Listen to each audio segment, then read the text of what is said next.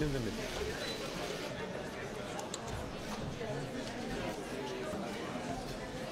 Hello and welcome to this press conference of Home Affairs and Migration Commissioner Dimitra Αβραμόπουλος, who is here today to talk to you about the decisions that were taken by the College of Commissioners today implementing the measures announced in the European Agenda on Migration. I'll hand the floor to the Commissioner.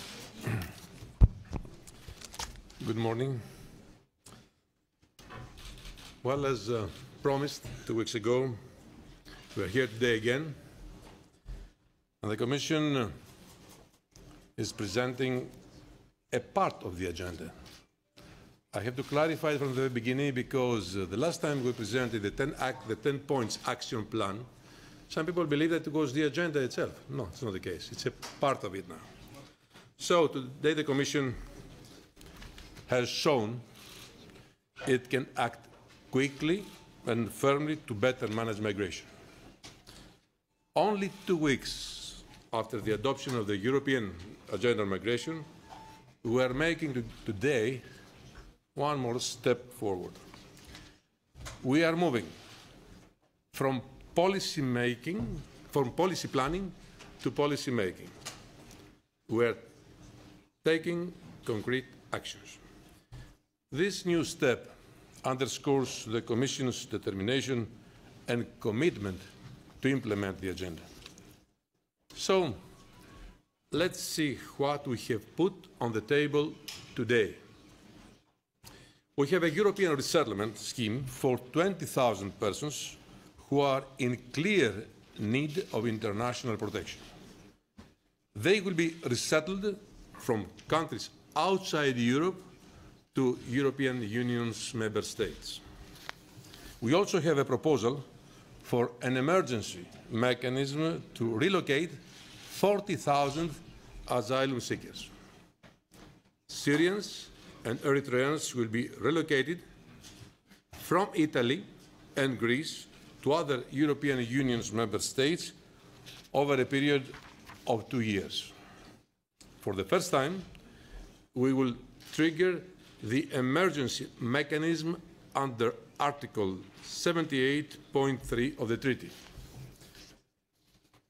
Malta faced a similar situation in the past and was supported, but not in the same way.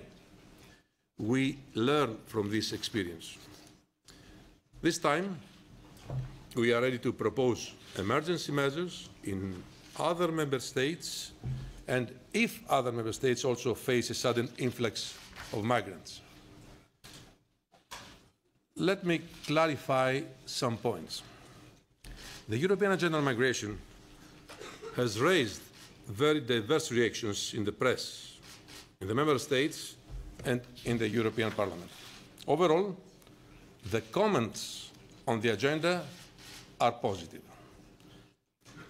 But there are also some misunderstandings or misinterpretations. There is no proposal to relocate irregular migrants across the European Union.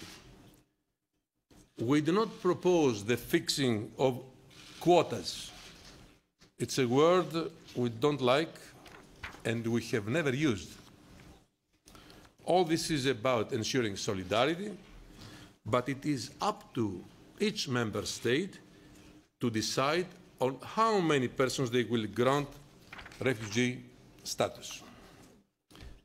If countries want to relocate or resettle more, they can. But we want to ensure minimum solidarity.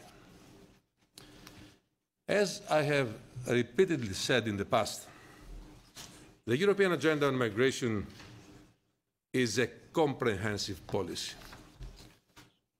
The agenda does not only address the situation in the Mediterranean, nor does it only deal with the distribution of asylum seekers across the European Union. The agenda is a balanced package based on a very simple principle. Extend a helping hand to those in need and strive to attract those we need. But this will be balanced by strong and targeted action against those who try to abuse the system. We are very clear on that.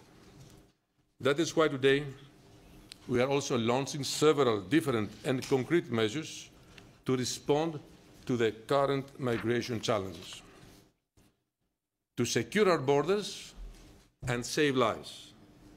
The new operational plan of Triton includes a significant number of additional assets and extends its geographical scope to cover the area of the former Italian operation Mare Nostrum. Almost all member states are participating. Yesterday, Frontex signed the new operational plan of the joint operation Triton. This will help substantially to save lives. We have an action plan, as you know, on migrant smuggling. It goes far beyond the destruction of ships. The plan will follow all major smuggling routes, from beginning to end.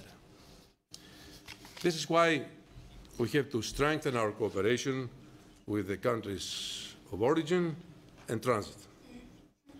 That is also why I recently visited Jordan, Egypt, Tunisia, and Morocco.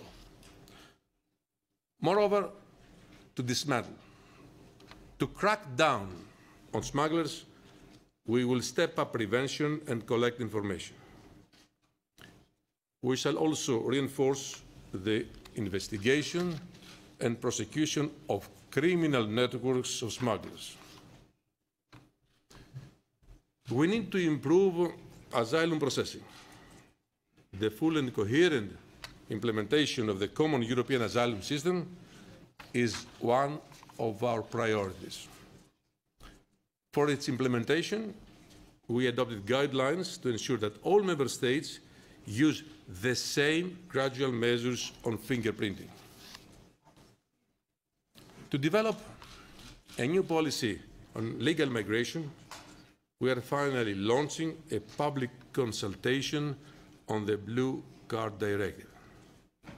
This is a first step towards its revision and to ensure that Europe attracts the qualified people it needs. As announced in the agenda, the Commission, with the agencies, will also deploy hotspot teams. EASO, Frontex, and Europol will work together on the ground to swiftly identify, register, and fingerprint incoming migrants and assess those who are in need of protection from those who are not. This process will complement actions that will increase the effectiveness of the return of irregular migrants.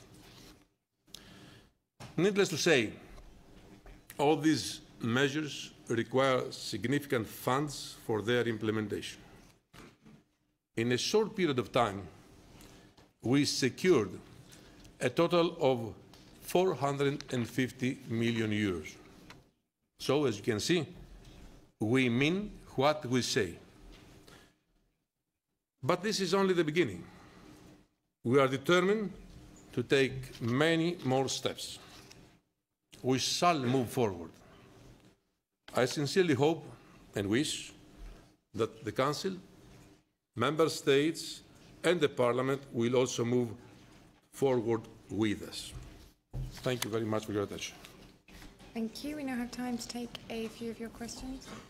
Europe. Jurek Uczewicz, le soir.